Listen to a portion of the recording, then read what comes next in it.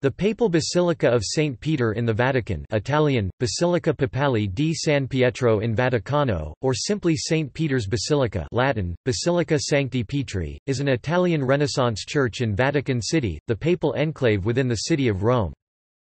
Designed principally by Donato Bramante, Michelangelo, Carlo Maderno and Gian Lorenzo Bernini, St. Peter's is the most renowned work of Renaissance architecture and the largest church in the world. While it is neither the mother church of the Catholic Church nor the cathedral of the Diocese of Rome, St. Peter's is regarded as one of the holiest Catholic shrines. It has been described as holding a unique position in the Christian world, and as the greatest of all churches of Christendom.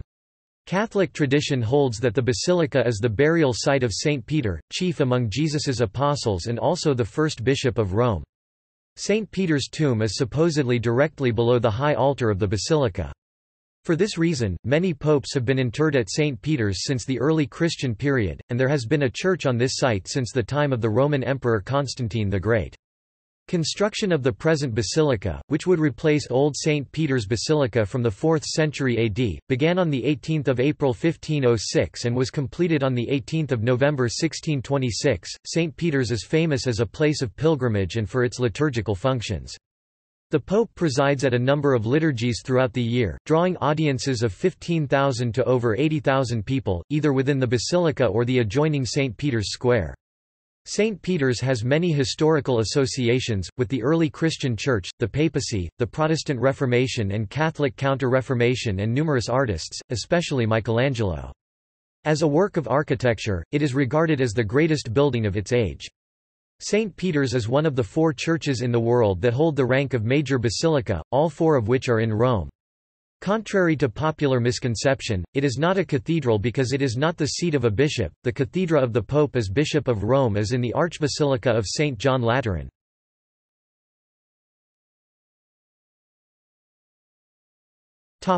Overview. St. Peter's is a church built in the Renaissance style located in the Vatican City west of the river Tiber and near the Janiculum Hill and Hadrian's Mausoleum. Its central dome dominates the skyline of Rome. The basilica is approached via St. Peter's Square, a forecourt in 2 sections, both surrounded by tall colonnades. The first space is oval and the second trapezoid. The facade of the basilica, with a giant order of columns, stretches across the end of the square and is approached by steps on which stand 2 5.55 meters (18.2 feet) statues of the 1st-century apostles to Rome, Saints Peter and Paul. The basilica is cruciform in shape, with an elongated nave in the Latin cross form, but the early designs were for a centrally planned structure, and this is still in evidence in the architecture. The central space is dominated both externally and internally by one of the largest domes in the world. The entrance is through a narthex, or entrance hall, which stretches across the building. One of the decorated bronze doors leading from the narthex is the Holy Door, only opened during jubilees. The interior is of vast dimensions when compared with other churches. One author wrote, "Only gradually does it dawn upon us, as we watch people draw near to this or that monument, strangely they appear to shrink, they are, of course, dwarfed by the scale of everything in the building. This in its turn overwhelms us." The nave which leads to the central dome is in 3 bays, with piers supporting a barrel vault, the highest of any church. The nave is framed by wide aisles which have a number of chapels off them. There are also chapels surrounding the dome. Moving around the basilica in a clockwise direction they are, the baptistry, the chapel of the Presentation of the Virgin, the larger choir chapel, the Clementine chapel with the altar of St. Gregory, the sacristy entrance, the left transept with altars to the crucifixion of St. Peter, St. Joseph and St. Thomas, the altar of the Sacred Heart, the chapel of the Madonna of Colonna, the altar of St. Peter and the Paralytic, the apse with the chair of St. Peter, the altar of St. Peter raising Tabitha, the altar of the Archangel Michael, the altar of the Navicella, the right transept with altars of Saint Erasmus, Saints Processo and Martiniano, and Saint Wenceslas, the altar of Saint Basil, the Gregorian chapel with the altar of the Madonna of Succor, the larger chapel of the Holy Sacrament, the chapel of Saint Sebastian and the chapel of the Pietà. At the heart of the basilica, beneath the high altar, is the Confessio or Chapel of the Confession, in reference to the Confession of Faith by Saint Peter, which led to his martyrdom. 2 curving marble staircases lead to this underground chapel at the level of the Constantinian church and immediately above the purported burial place of Saint Peter.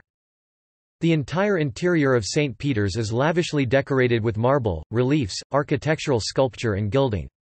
The basilica contains a large number of tombs of popes and other notable people, many of which are considered outstanding artworks. There are also a number of sculptures in niches and chapels, including Michelangelo's Pietà. The central feature is a baldachin, or canopy over the papal altar, designed by Gian Lorenzo Bernini. The sanctuary culminates in a sculptural ensemble, also by Bernini, and containing the symbolic chair of St. Peter. One observer wrote, "St. Peter's Basilica is the reason why Rome is still the center of the civilized world. For religious, historical, and architectural reasons it by itself justifies a journey to Rome, and its interior offers a palimpsest of artistic styles at their best." The American philosopher Ralph Waldo Emerson described St. Peter's as an ornament of the earth, the sublime of the beautiful.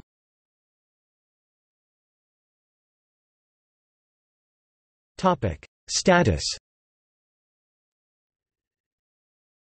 St. Peter's Basilica is one of the papal basilicas previously styled patriarchal basilicas, and one of the four major basilicas of Rome, the other major basilicas, all of which are also papal basilicas, being the basilicas of St. John Lateran, St. Mary Major, and St. Paul outside the walls.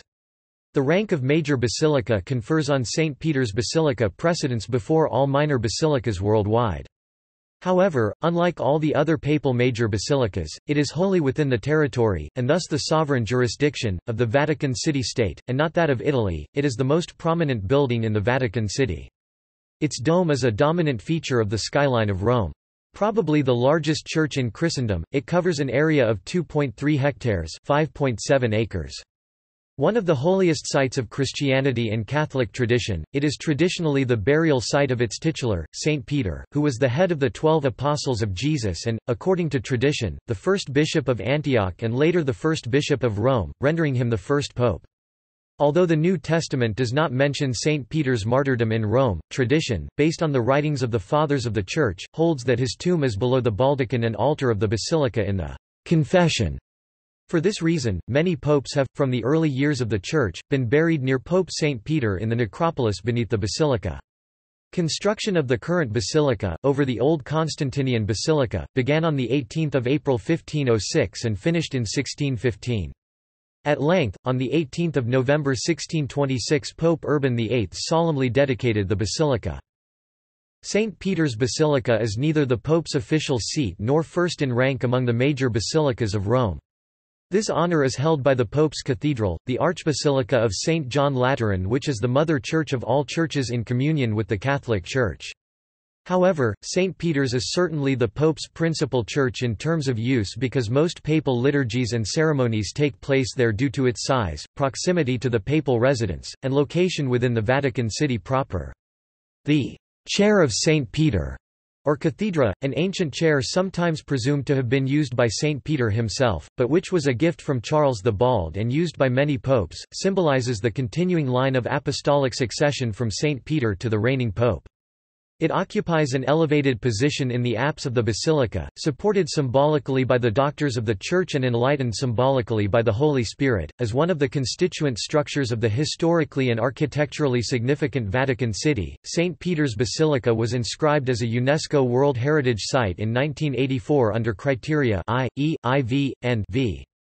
With an exterior area of 21,095 square meters, 227,060 square feet, an interior area of 15,160 square meters, 163,200 square feet, St. Peter's Basilica is the largest Christian church building in the world by the two latter metrics and the second largest by the first as of 2016. The top of its dome, at 448.1 feet (136.6 meters), also places it as the second tallest building in Rome as of 2016. The dome's soaring height placed it among the tallest buildings of the Old World, and it continues to hold the title of tallest dome in the world. Though the largest dome in the world by diameter at the time of its completion, it no longer holds this distinction.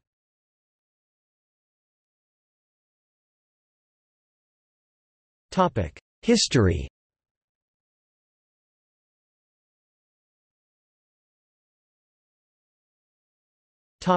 St. Peter's burial site.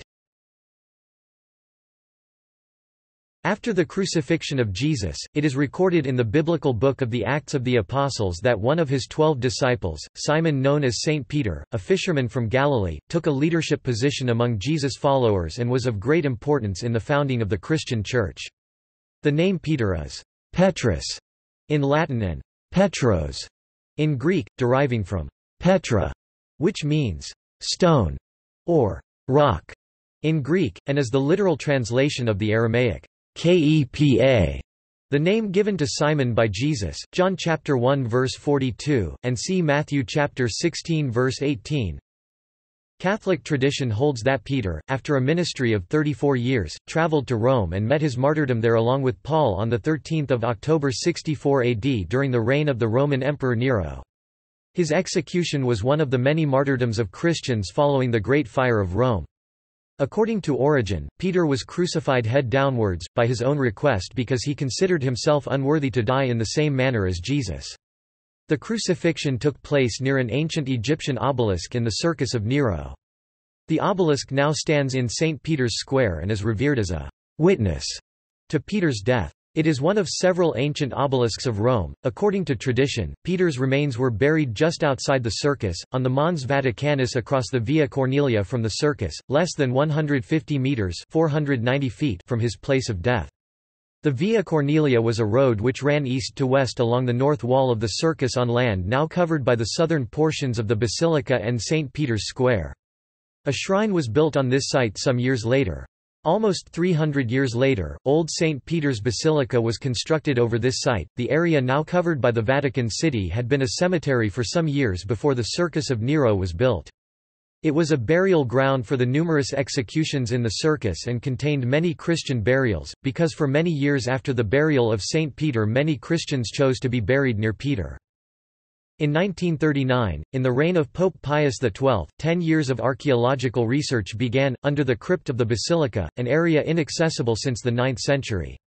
The excavations revealed the remains of shrines of different periods at different levels, from Clement VIII (1594) to Calixtus II (1123) and Gregory I (590–604), built over an aedicula containing fragments of bones that were folded in a tissue with gold decorations, tinted with the precious murex purple. Although it could not be determined with certainty that the bones were those of Peter, the rare vestments suggested a burial of great importance. On 23 December 1950, in his pre-Christmas radio broadcast to the world, Pope Pius XII announced the discovery of St. Peter's tomb.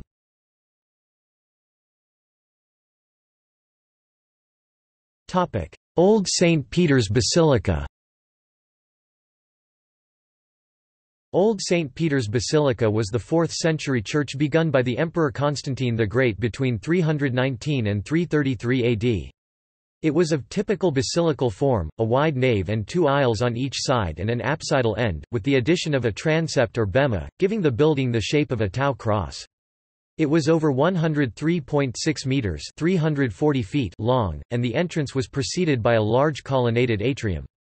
This church had been built over the small shrine believed to mark the burial place of St. Peter. It contained a very large number of burials and memorials, including those of most of the popes from St. Peter to the 15th century. Like all of the earliest churches in Rome, both this church and its successor had the entrance to the east and the apse at the west end of the building. Since the construction of the current basilica, the name Old St. Peter's Basilica has been used for its predecessor to distinguish the two buildings.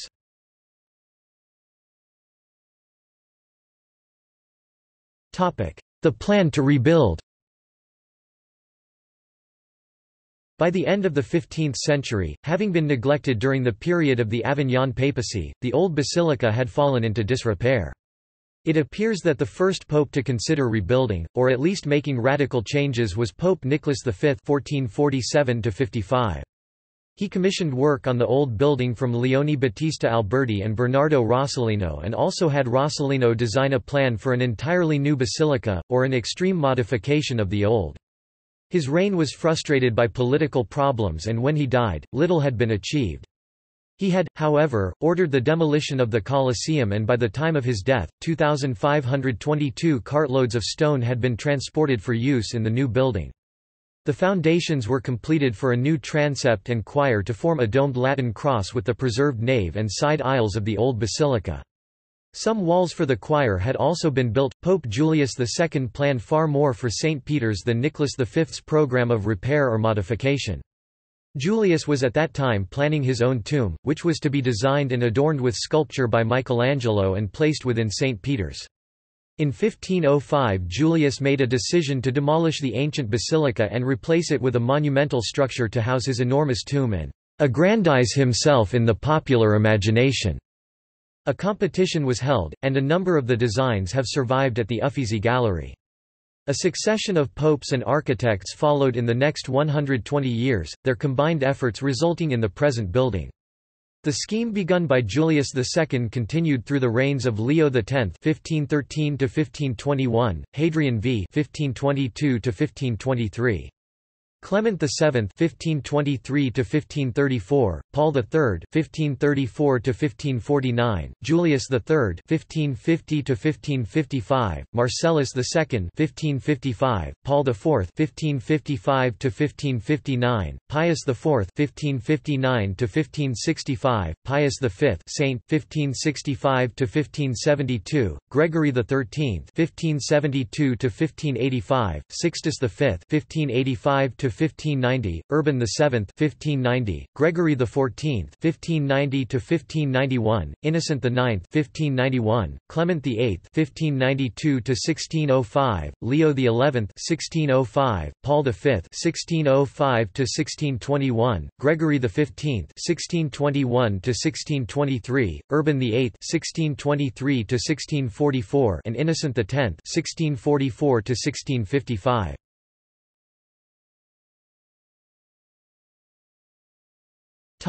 Financing with indulgences. One method employed to finance the building of St. Peter's Basilica was the granting of indulgences in return for contributions. A major promoter of this method of fundraising was Albrecht, Archbishop of Mainz and Magdeburg, who had to clear debts owed to the Roman Curia by contributing to the rebuilding program. To facilitate this, he appointed the German Dominican preacher Johann Tetzel, whose salesmanship provoked a scandal. A German Augustinian priest, Martin Luther, wrote to Archbishop Albrecht arguing against this selling of indulgences. He also included his Disputation of Martin Luther on the Power and Efficacy of Indulgences, which came to be known as the 95 Theses. This became a factor in starting the Reformation, the birth of Protestantism.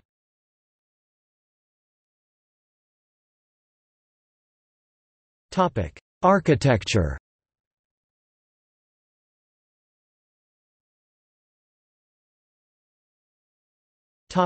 Successive plans. Pope Julius's scheme for the grandest building in Christendom was the subject of a competition for which a number of entries remain intact in the Uffizi Gallery, Florence. It was the design of Donato Bramante that was selected, and for which the foundation stone was laid in 1506. This plan was in the form of an enormous Greek cross with a dome inspired by that of the huge circular Roman temple, the Pantheon. The main difference between Bramante's design and that of the Pantheon is that where the dome of the Pantheon is supported by a continuous wall, that of the new basilica was to be supported only on 4 large piers. This feature was maintained in the ultimate design. Bramante's dome was to be surmounted by a lantern with its own small dome but otherwise very similar in form to the early Renaissance lantern of Florence Cathedral designed for Brunelleschi's dome by Michelozzo. Bramante had envisioned that the central dome would be surrounded by 4 lower domes at the diagonal axes. The equal chancel, nave and transept arms were each to be of 2 bays ending in an apse. At each corner of the building was to stand a tower, so that the overall plan was square, with the apses projecting at the cardinal points. Each apse had 2 large radial buttresses, which squared off its semicircular shape. When Pope Julius died in 1513, Bramante was replaced with Giuliano da Sangallo, Fra Giocondo and Raphael. Sangallo and Fra Giocondo both died in 1515, Bramante himself having died the previous year. The main change in Raphael's plan is the nave of 5 bays, with a row of complex apsidal chapels off the aisles on either side.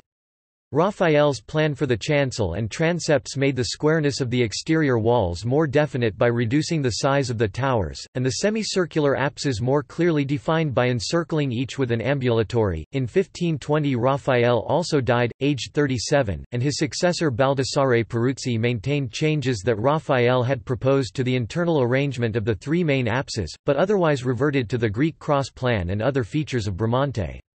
This plan did not go ahead because of various difficulties of both church and state.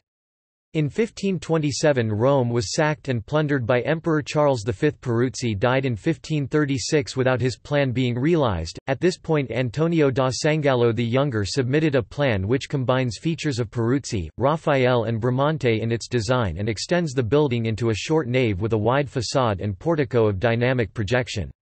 His proposal for the dome was much more elaborate of both structure and decoration than that of Bramante and included ribs on the exterior. Like Bramante, Sangallo proposed that the dome be surmounted by a lantern which he redesigned to a larger and much more elaborate form. Sangallo's main practical contribution was to strengthen Bramante's piers which had begun to crack. On 1 January 1547 in the reign of Pope Paul III, Michelangelo, then in his 70s, succeeded Sangallo the Younger as Capamaestro, the superintendent of the building program at St. Peter's. He is to be regarded as the principal designer of a large part of the building as it stands today, and as bringing the construction to a point where it could be carried through. He did not take on the job with pleasure, it was forced upon him by Pope Paul, frustrated at the death of his chosen candidate, Giulio Romano, and the refusal of Jacopo Sansovino to leave Venice. Michelangelo wrote, "I undertake this only for the love of God and in honor of the Apostle." He insisted that he should be given a free hand to achieve the ultimate aim by whatever means he saw fit.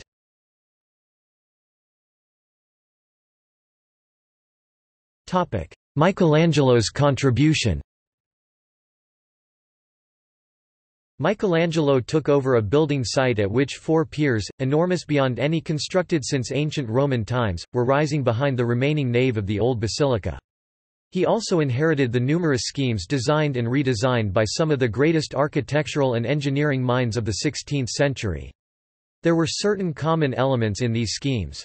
They all called for a dome to equal that engineered by Brunelleschi a century earlier and which has since dominated the skyline of Renaissance Florence, and they all called for a strongly symmetrical plan of either Greek cross form, like the iconic St. Mark's Basilica in Venice, or of a Latin cross with the transepts of identical form to the chancel, as at Florence Cathedral. Even though the work had progressed only a little in 40 years, Michelangelo did not simply dismiss the ideas of the previous architects. He drew on them in developing a grand vision. Above all, Michelangelo recognized the essential quality of Bramante's original design. He reverted to the Greek cross and, as Helen Gardner expresses it, "Without destroying the centralizing features of Bramante's plan, Michelangelo, with a few strokes of the pen converted its snowflake complexity into massive, cohesive unity." As it stands today, St. Peter's has been extended with a nave by Carlo Maderno. It is the chancel end, the ecclesiastical eastern end, with its huge centrally placed dome that is the work of Michelangelo. Because of its location within the Vatican State and because the projection of the nave screens the dome from sight when the building is approached from the square in front of it, the work of Michelangelo is best appreciated from a distance. What becomes apparent is that the architect has greatly reduced the clearly defined geometric forms of Bramante's plan of a square with square projections, and also of Raphael's plan of a square with semicircular projections. Michelangelo has blurred the definition of the geometry by making the external masonry of massive proportions and filling in every corner with a small vestry or stairwell. The effect created is of a continuous wall surface that is folded or fractured at different angles, but lacks the right angles which usually define change of direction at the corners of a building. This exterior is surrounded by a giant order of Corinthian pilasters all set at slightly different angles to each other, in keeping with the ever-changing angles of the wall's surface. Above them the huge cornice ripples in a continuous band, giving the appearance of keeping the whole building in a state of compression.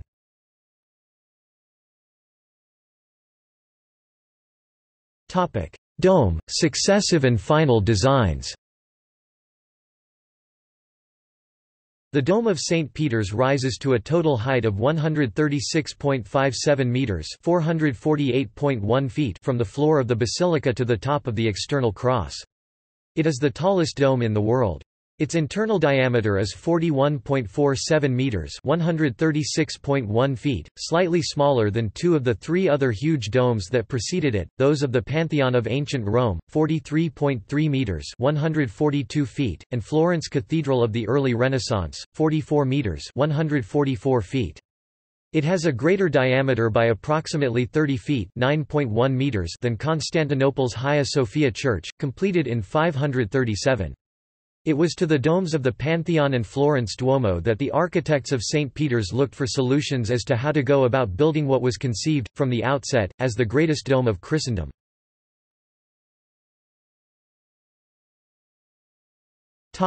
Bramante and Sangallo, 1506 and 1513. The dome of the Pantheon stands on a circular wall with no entrances or windows except a single door. The whole building is as high as it is wide. Its dome is constructed in a single shell of concrete, made light by the inclusion of a large amount of the volcanic stones tuff and pumice. The inner surface of the dome is deeply coffered, which has the effect of creating both vertical and horizontal ribs, while lightening the overall load. At the summit is an ocular opening 8 meters (26 feet) across, which provides light to the interior. Bramante's plan for the dome of St. Peter's 1506 follows that of the Pantheon very closely, and like that of the Pantheon, was designed to be constructed in tufa concrete, for which he had rediscovered a formula. With the exception of the lantern that surmounts it, the profile is very similar, except that in this case the supporting wall becomes a drum raised high above ground level on 4 massive piers. The solid wall, as used at the Pantheon, is lightened at St. Peter's by Bramante piercing it with windows and encircling it with a peristyle. In the case of Florence Cathedral, the desired visual appearance of the pointed dome existed for many years before Brunelleschi made its construction feasible. Its double shell construction of bricks locked together in herringbone pattern, reintroduced from Byzantine architecture, and the gentle upward slope of its 8 stone ribs made it possible for the construction to take place without the massive wooden formwork necessary to construct hemispherical arches. While its appearance, with the exception of the details of the lantern, is entirely Gothic, its engineering was highly innovative, and the product of a mind that had studied the huge vaults and remaining dome of ancient Rome. Sangallo's plan 1513, of which a large wooden model still exists, looks to both these predecessors. He realized the value of both the coffering at the Pantheon and the outer stone ribs at Florence Cathedral. He strengthened and extended the peristyle of Bramante into a series of arched and ordered openings around the base, with a second such arcade set back in a tier above the first. In his hands, the rather delicate form of the lantern, based closely on that in Florence, became a massive structure, surrounded by a projecting base, a peristyle, and surmounted by a spire of conic form.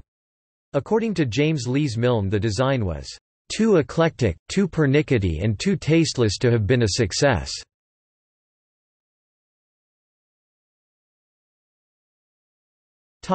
Michelangelo and Giacomo della Porta, 1547 and 1585.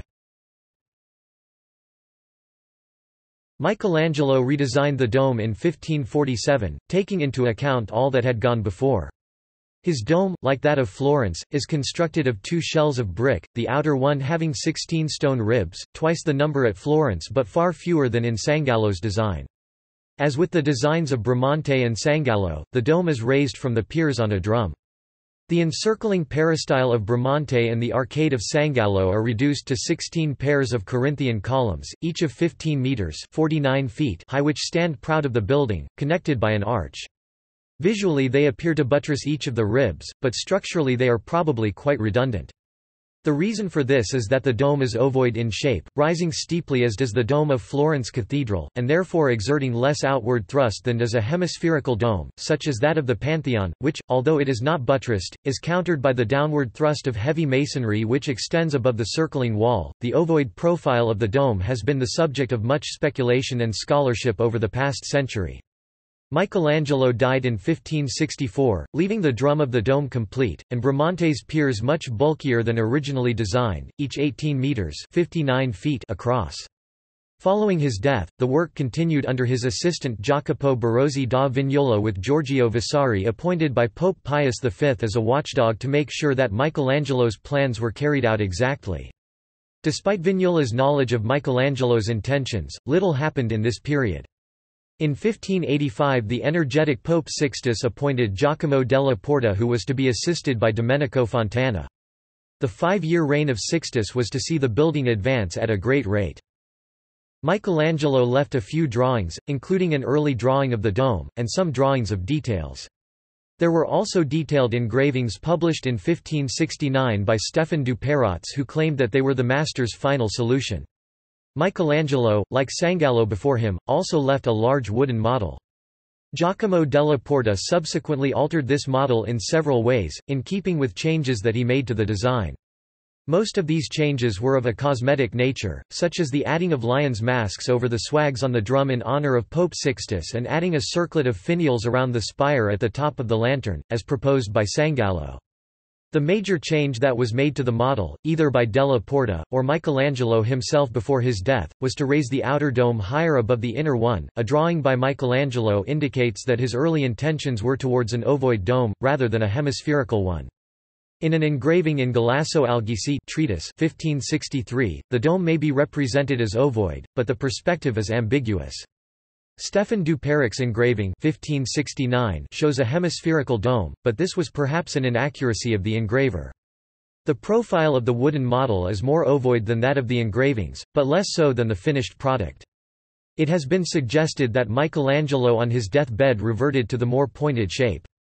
However, Lise Milne cites Giacomo della Porta as taking full responsibility for the change and as indicating to Pope Sixtus that Michelangelo was lacking in the scientific understanding of which he himself was capable. Helen Gardner suggests that Michelangelo made the change to the hemispherical dome of lower profile in order to establish a balance between the dynamic vertical elements of the encircling giant order of pilasters and a more static and reposeful dome.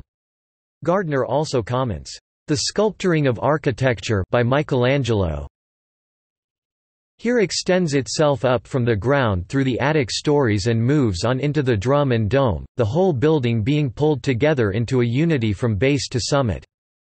It is this sense of the building being sculptured, unified and pulled together by the encircling band of the deep cornice that led Eneide Mignacca to conclude that the ovoid profile, seen now in the end product, was an essential part of Michelangelo's first and last concept. The sculptor-architect has, figuratively speaking, taken all the previous designs in hand and compressed their contours as if the building were a lump of clay. The dome must appear to thrust upwards because of the apparent pressure created by flattening the building's angles and restraining its projections. If this explanation is the correct one, then the profile of the dome is not merely a structural solution, as perceived by Giacomo della Porta, it is part of the integrated design solution that is about visual tension and compression. In one sense, Michelangelo's dome may appear to look backward to the Gothic profile of Florence Cathedral and ignore the classicism of the Renaissance, but on the other hand, perhaps more than any other building of the 16th century, it prefigures the architecture of the Baroque.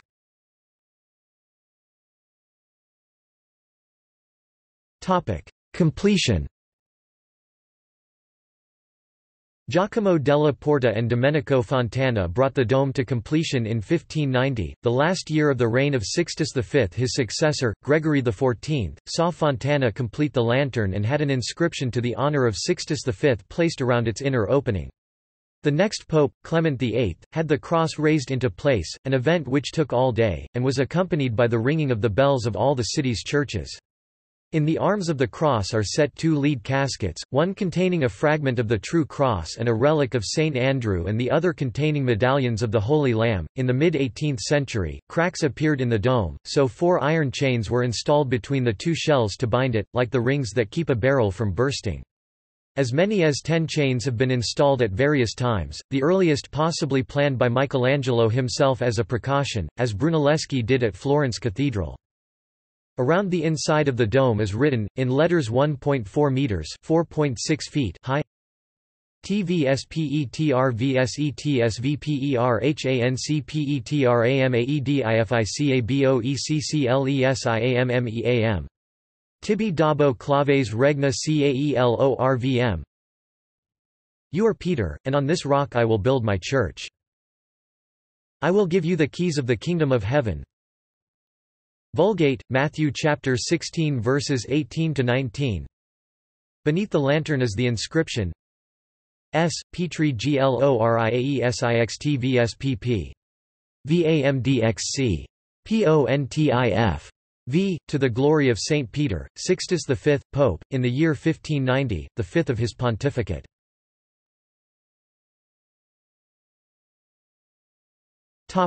Discovery of Michelangelo draft. On 7 December 2007, a fragment of a red chalk drawing of a section of the dome of the Basilica, almost certainly by the hand of Michelangelo, was discovered in the Vatican archives. The drawing shows a small precisely drafted section of the plan of the entablature above two of the radial columns of the cupola drum. Michelangelo is known to have destroyed thousands of his drawings before his death. The rare survival of this example is probably due to its fragmentary state and the fact that detailed mathematical calculations had been made over the top of the drawing.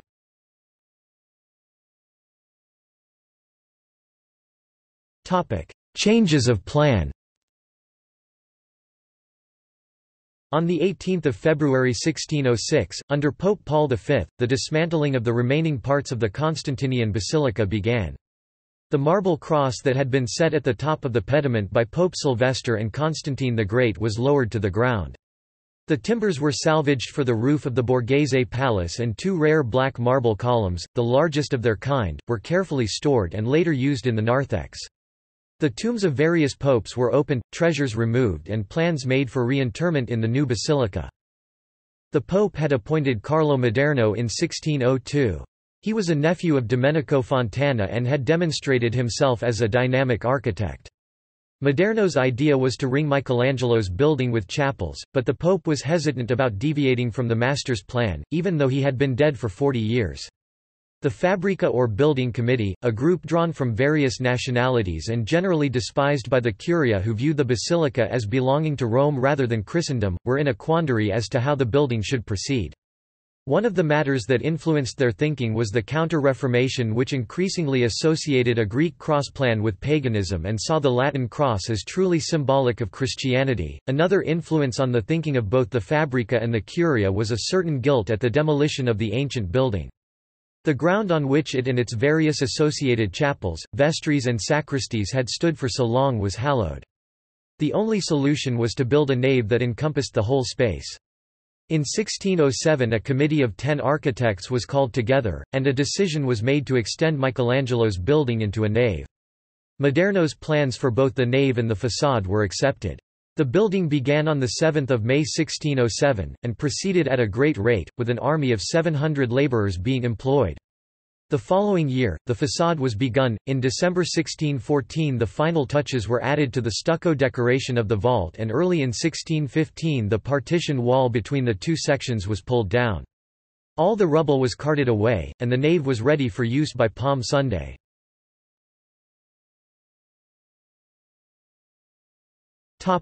Maderno's façade. The façade designed by Maderno is 114.69 meters, 376.3 feet wide and 45.55 meters, 149.4 feet high, and is built of travertine stone with a giant order of Corinthian columns and a central pediment rising in front of a tall attic surmounted by 13 statues, Christ flanked by 11 of the apostles except Saint Peter, whose statue is left of the stairs, and John the Baptist. The inscription below the cornice on the 1 meter (3.3 feet) tall frieze reads: In honoremprincipis a post pavlvs vbvrghesivsromanvs pont max and mdcxii pont 7 in honor of the Prince of Apostles, Paul V Borghese, a Roman, Supreme Pontiff, in the year 1612, the seventh of his pontificate. Paul V Camillo Borghese, born in Rome but of a Sienese family, liked to emphasize his Romanness. The façade is often cited as the least satisfactory part of the design of St. Peter's. The reasons for this, according to James Lees Milne, are that it was not given enough consideration by the Pope and committee because of the desire to get the building completed quickly, coupled with the fact that Maderno was hesitant to deviate from the pattern set by Michelangelo at the other end of the building. Lees Milne describes the problems of the façade as being too broad for its height, too cramped in its details and too heavy in the attic story. The breadth is caused by modifying the plan to have towers on either side. These towers were never executed above the line of the façade because it was discovered that the ground was not sufficiently stable to bear the weight. One effect of the façade and lengthened nave is to screen the view of the dome, so that the building, from the front, has no vertical feature, except from a distance.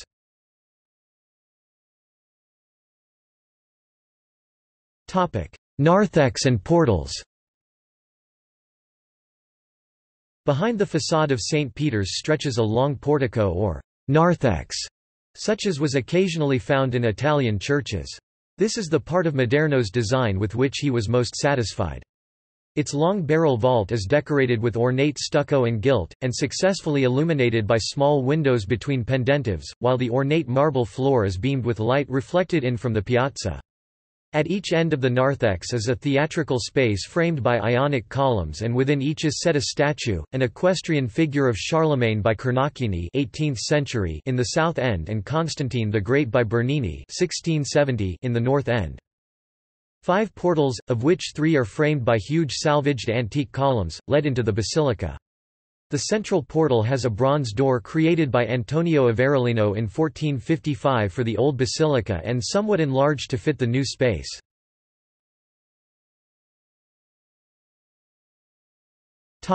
Maderno's nave.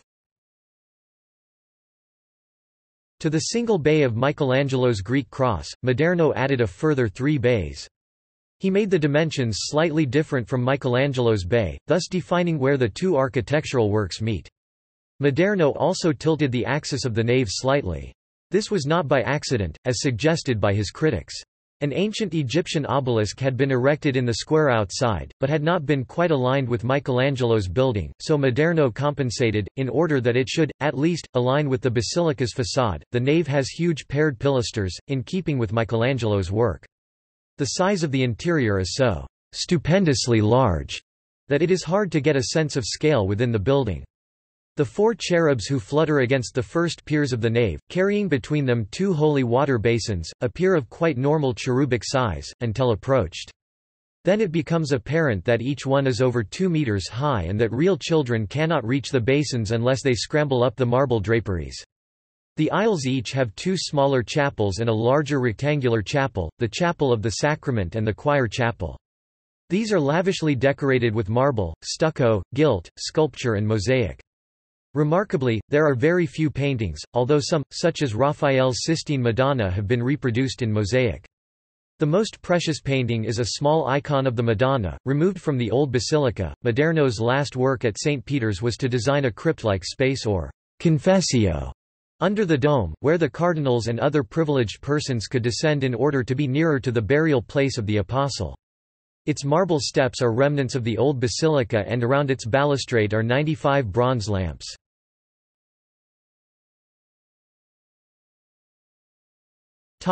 Influence on church architecture. The design of St. Peter's Basilica, and in particular its dome, has greatly influenced church architecture in Western Christendom. Within Rome, the huge domed church of Sant'Andrea della Valle was designed by Giacomo della Porta before the completion of St. Peter's Basilica, and subsequently worked on by Carlo Maderno. This was followed by the domes of San Carlo I Catenary, Sant'Agnese in Agone, and many others. Christopher Wren's dome at St. Paul's Cathedral, London, England, the domes of Karlskirche, Vienna, Austria, St. Nicholas Church, Prague, Czech Republic, and the Pantheon, Paris, France, all pay homage to St. Peter's Basilica.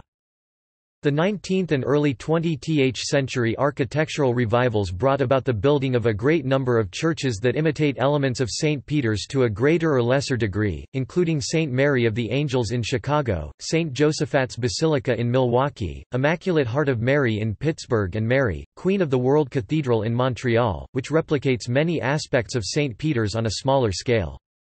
Postmodernism has seen free adaptations of St. Peter's in the Basilica of Our Lady of Lichen, and the Basilica of Our Lady of Peace of Yamoussoukro.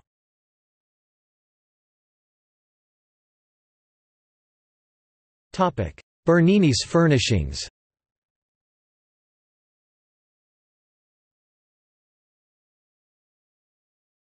Pope Urban VIII and Bernini.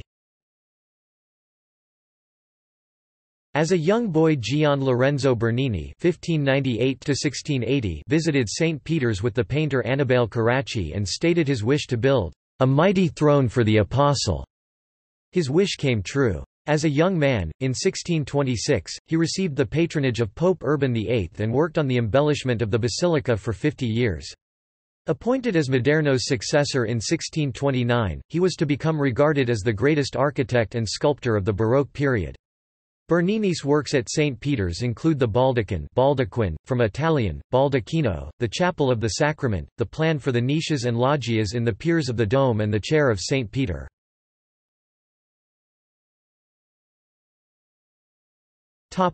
Baldacchino and niches. Bernini's first work at St. Peter's was to design the Baldacchino, a pavilion-like structure 28.74 metres (94.3 feet) tall and claimed to be the largest piece of bronze in the world, which stands beneath the dome and above the altar. Its design is based on the ciborium, of which there are many in the churches of Rome, serving to create a sort of holy space above and around the table on which the sacrament is laid for the Eucharist and emphasizing the significance of this ritual. These ciboria are generally of white marble, with inlaid colored stone. Bernini's concept was for something very different. He took his inspiration in part from the baldachin or canopy carried above the head of the Pope in processions, and in part from 8 ancient columns that had formed part of a screen in the old basilica.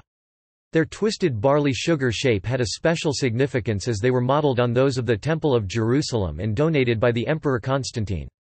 Based on these columns, Bernini created 4 huge columns of bronze, twisted and decorated with laurel leaves and bees, which were the emblem of Pope Urban. The baldacchino is surmounted not with an architectural pediment, like most baldacchini, but with curved Baroque brackets supporting a draped canopy, like the brocade canopies carried in processions above precious iconic images. In this case, the draped canopy is of bronze, and all the details, including the olive leaves, bees, and the portrait heads of Urban's niece in childbirth and her newborn son, are picked out in gold leaf. The baldacchino stands as a vast freestanding sculptural object, central to and framed by the largest space within the building. It is so large that the visual effect is to create a link between the enormous dome which appears to float above it, and the congregation at floor level of the basilica. It is penetrated visually from every direction, and is visually linked to the Cathedra Petri in the apse behind it and to the 4 piers containing large statues that are at each diagonal. As part of the scheme for the central space of the church, Bernini had the huge piers, begun by Bramante and completed by Michelangelo, hollowed out into niches, and had staircases made inside them, leading to 4 balconies. There was much dismay from those who thought that the dome might fall, but it did not. On the balconies Bernini created showcases, framed by the 8 ancient twisted columns, to display the 4 most precious relics of the basilica: the spear of Longinus, said to have pierced the side of Christ, the veil of Veronica, with the miraculous image of the face of Christ, a fragment of the true cross discovered in Jerusalem by Constantine's mother, Helena, and a relic of Saint Andrew, the brother of Saint Peter.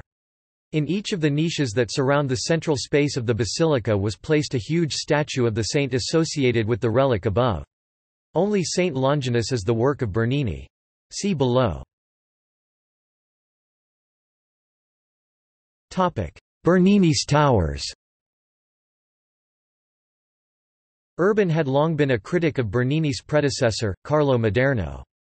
His disapproval of the architect's work stemmed largely from the Maderno's design for the longitudinal nave of St. Peter's, which was widely condemned for obscuring Michelangelo's dome. When the Pope gave the commission to Bernini, he therefore requested that a new design for the façade's bell towers to be submitted for consideration. Baldinucci describes Bernini's tower as consisting of 2 orders of columns and pilasters, the first order being Corinthian, and a third or attic story formed of pilasters and 2 columns on either side of the open archway in the center. Urban desired the towers to be completed by a very specific date, the 29th of June 1641, the feast day dedicated to Saints Peter and Paul. To this end an order was issued which stated that, "all work should take a second seat to that of the campanile." The South Tower was completed on time even in spite of these issues, but records show that in the wake of the unveiling the Pope was not content with what he saw and he ordered the top level of Bernini's tower removed so that the structure could be made even grander.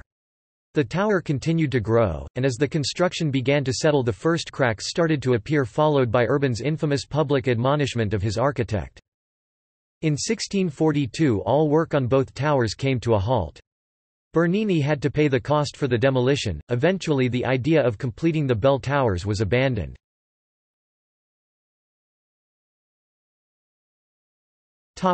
Cathedra Petri and Chapel of the Blessed Sacrament. Bernini then turned his attention to another precious relic, the so-called Cathedra Petri or Throne of St. Peter, a chair which was often claimed to have been used by the Apostle, but appears to date from the 12th century. As the chair itself was fast deteriorating and was no longer serviceable, Pope Alexander VII determined to enshrine it in suitable splendor as the object upon which the line of successors to Peter was based. Bernini created a large bronze throne in which it was housed, raised high on 4 looping supports held effortlessly by massive bronze statues of 4 doctors of the Church, Saints Ambrose and Augustine representing the Latin Church and Athanasius and John Chrysostom, the Greek Church. The 4 figures are dynamic with sweeping robes and expressions of adoration and ecstasy. Behind and above the cathedra, a blaze of light comes in through a window of yellow alabaster, illuminating, at its center, the dove of the Holy Spirit. The elderly painter, Andrea Sacchi, had urged Bernini to make the figures large, so that they would be seen well from the central portal of the nave. The chair was enshrined in its new home with great celebration of 16 January 1666. Bernini's final work for St. Peter's, undertaken in 1676, was the decoration of the Chapel of the Sacrament. To hold the sacramental host, he designed a miniature version in gilt bronze of Bramante's Tempietto, the little chapel that marks the place of the death of St. Peter. On either side is an angel, one gazing in rapt adoration and the other looking towards the viewer in welcome. Bernini died in 1680 in his 82nd year.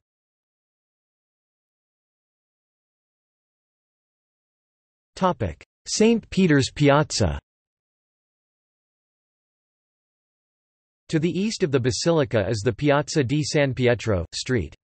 Peter's Square. The present arrangement, constructed between 1656 and 1667, is the Baroque inspiration of Bernini, who inherited a location already occupied by an Egyptian obelisk which was centrally placed, with some contrivance, to Maderno's facade. The obelisk, known as the Witness, at 25.31 meters (83.0 feet) and a total height, including base and the cross on top, of 40 meters (130 feet), is the second largest standing obelisk, and the only one to remain standing since its removal from Egypt and re-erection at the Circus of Nero in 37 AD, where it is thought to have stood witness to the crucifixion of Saint Peter. Its removal to its present location by order of Pope Sixtus V and engineered by Domenico Fontana on 28 September 1586, was an operation fraught with difficulties and nearly ending in disaster when the ropes holding the obelisk began to smoke from the friction. Fortunately, this problem was noticed by Benedetto Brescia, a sailor of San Remo, and for his swift intervention, his town was granted the privilege of providing the palms that are used at the basilica each Palm Sunday. The other object in the old square with which Bernini had to contend was a large fountain designed by Maderno in 1613 and set to one side of the obelisk, making a line parallel with the façade. Bernini's plan uses this horizontal axis as a major feature of his unique, spatially dynamic and highly symbolic design. The most obvious solutions were either a rectangular piazza of vast proportions so that the obelisk stood centrally and the fountain and a matching companion could be included, or a trapezoid piazza which fanned out from the façade of the basilica like that in front of the Palazzo Pubblico in Siena. The problems of the square plan are that the necessary width to include the fountain would entail the demolition of numerous buildings, including some of the Vatican, and would minimize the effect of the façade. The trapezoid plan, on the other hand, would maximize the apparent width of the façade, which was already perceived as a fault of the design. Bernini's ingenious solution was to create a piazza in 2 sections. That part which is nearest the basilica is trapezoid, but rather than fanning out from the façade, it narrows. This gives the effect of countering the visual perspective. It means that from the second part of the piazza, the building looks nearer than it is, the breadth of the façade is minimized and its height appears greater in proportion to its width. The second section of the piazza is a huge elliptical circus which gently slopes downwards to the obelisk at its center. The 2 distinct areas are framed by a colonnade formed by doubled pairs of columns supporting an entablature of the simple Tuscan order. The part of the colonnade that is around the ellipse does not entirely encircle it, but reaches out in two arcs, symbolic of the arms of the Catholic Church reaching out to welcome its communicants. The obelisk and Maderno's fountain mark the widest axis of the ellipse. Bernini balanced the scheme with another fountain in 1675.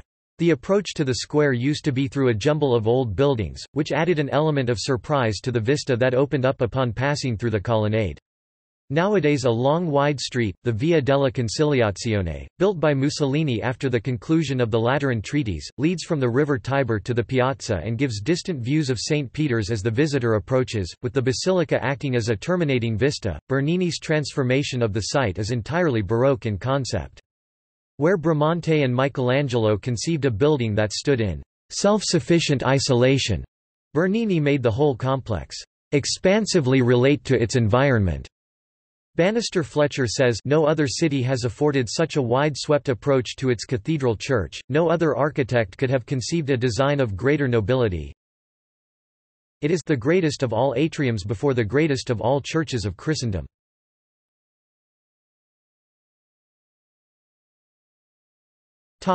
Treasures.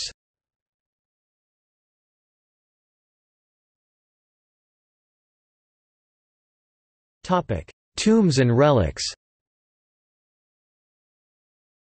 There are over 100 tombs within St. Peter's Basilica, extant to various extents, many located beneath the basilica.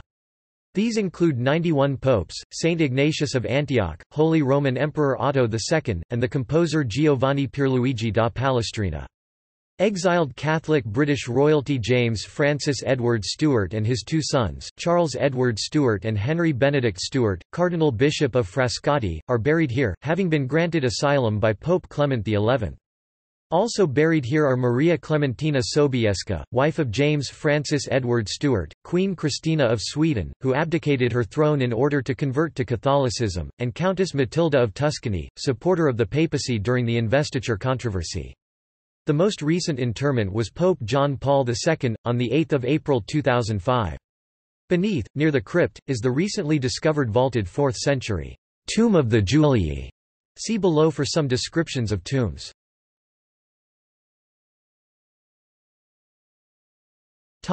Artworks.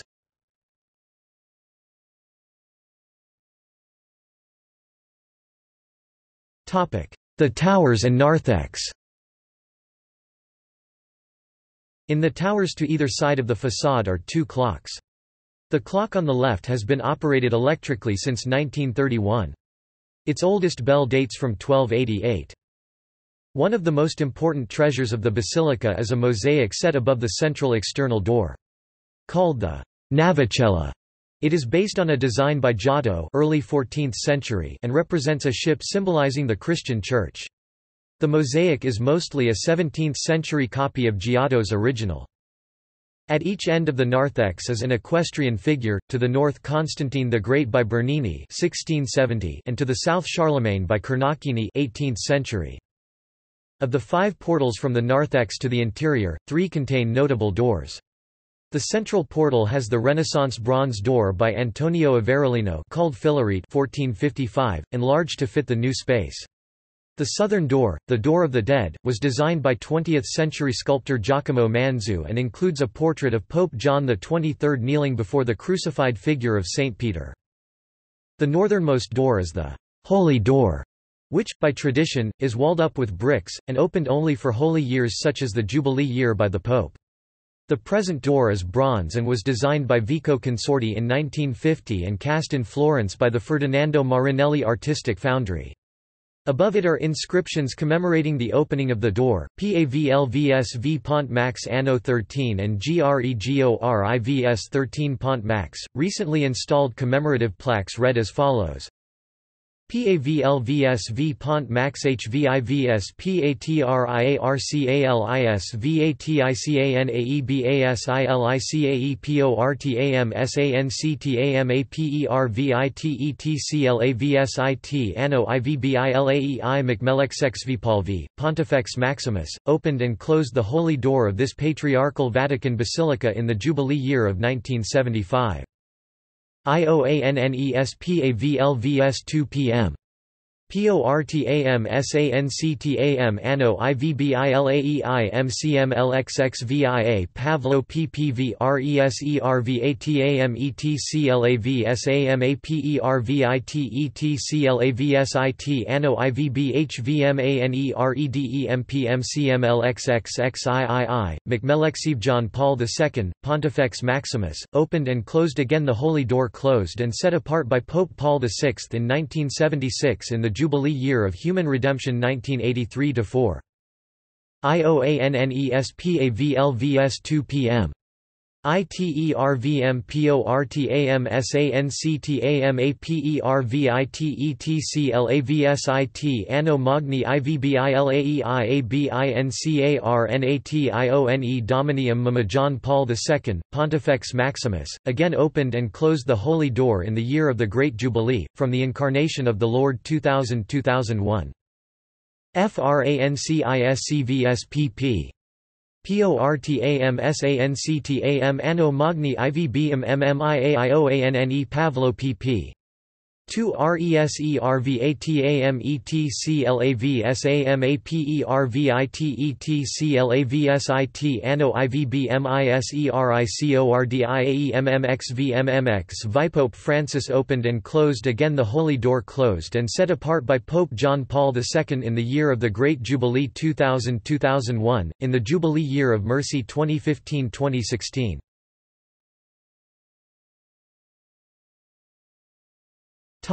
The nave. On the first piers of the nave are two holy water basins held by pairs of cherubs each 2 meters high, commissioned by Pope Benedict XIII from designer Agostino Carnacchini and sculptor Francesco Moderati, 1720s. Along the floor of the nave are markers showing the comparative lengths of other churches, starting from the entrance. On the decorative pilasters of the piers of the nave are medallions with relief depicting 56 of the first popes. In niches between the pilasters of the nave are statues depicting 39 founders of religious orders. Set against the northeast pier of the dome is a statue of Saint Peter enthroned, sometimes attributed to late 13th century sculptor Arnolfo di Cambio, with some scholars dating it to the 5th century. 1 foot of the statue is largely worn away by pilgrims kissing it for centuries. The sunken confessio leading to the Vatican grottos, see above, contained a large kneeling statue by Canova of Pope Pius VI, who was captured and mistreated by Napoleon Bonaparte's army. This has now been moved to the back eastern end of the grottos. In the confessio is the niche of the pallium, niche of stoles, which contains a bronze urn, donated by Pope Benedict XIV, to contain white stoles embroidered with black crosses and woven with the wool of lambs blessed on St. Agnes Day. The high altar is surmounted by Bernini's baldachin. See above. Set in niches within the 4 piers supporting the dome are the larger-than-life statues associated with the basilica's primary holy relics, Saint Helena holding the true cross and the holy nails, by Andrea Bolgi, Saint Longinus holding the spear that pierced the side of Jesus, by Bernini 1639, Saint Andrew with the Saint Andrew's cross, by François de Quesnoy and Saint Veronica holding her veil with the image of Jesus' face, by Francesco Mochi.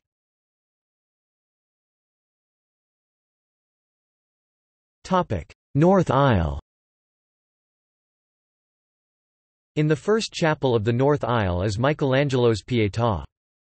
On the first pier in the right aisle is the monument of Queen Christina of Sweden, who abdicated in 1654 in order to convert to Catholicism. The second chapel, dedicated to Saint Sebastian, contains the statues of Popes Pius XI and Pius XII.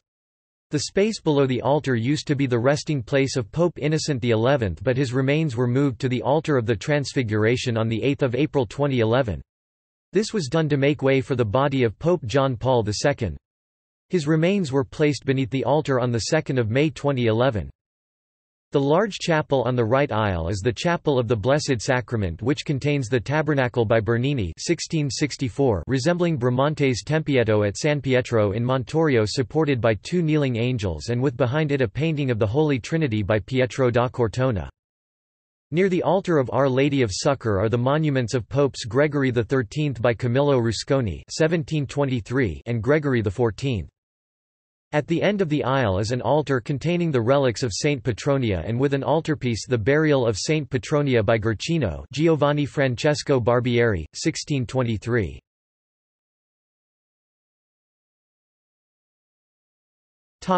South aisle.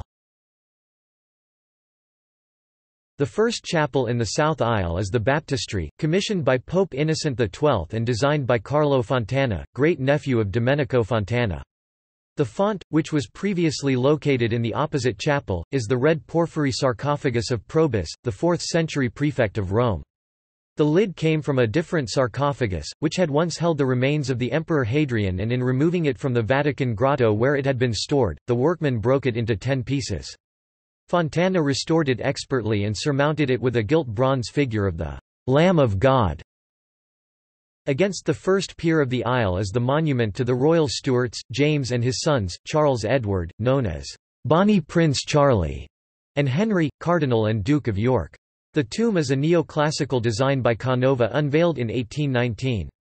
Opposite it is the memorial of James Francis Edward Stuart's wife, Maria Clementina Sobieska. The second chapel is that of the Presentation of the Virgin and contains the memorials of Pope Benedict XV and Pope John XXIII. Against the piers are the tombs of Pope Pius X and Pope Innocent VIII. The large chapel off the south aisle is the choir chapel, which contains the altar of the Immaculate Conception. At the entrance to the sacristy is the tomb of Pope Pius VIII. The south transept contains the altars of St. Thomas, St. Joseph and the crucifixion of St. Peter. The tomb of Fabio Chiga, Pope Alexander VII, towards the end of the aisle, is the work of Bernini and called by Lise Milne, "one of the greatest tombs of the Baroque age." It occupies an awkward position, being set in a niche above a doorway into a small vestry, but Bernini has utilized the doorway in a symbolic manner. Pope Alexander kneels upon his tomb, facing outward. The tomb is supported on a large draped shroud in patterned red marble, and is supported by 4 female figures, of whom only the 2 at the front are fully visible. They represent charity and truth. The foot of truth rests upon a globe of the world, her toe being pierced symbolically by the thorn of Protestant England. Coming forth, seemingly, from the doorway as if it were the entrance to a tomb, is the skeletal winged figure of Death, its head hidden beneath the shroud, but its right hand carrying an hourglass stretched upward towards the kneeling figure of the Pope.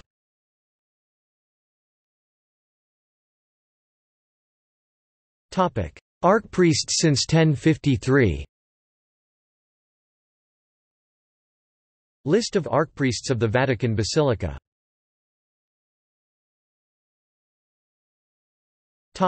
Specifications.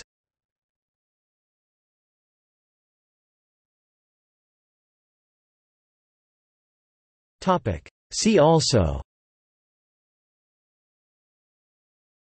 Index of Vatican City-related articles, List of basilicas in Italy, List of Roman Catholic basilicas, Architecture of cathedrals and great churches, List of oldest church buildings, List of tallest buildings in Rome, Architecture of Rome, List of largest domes.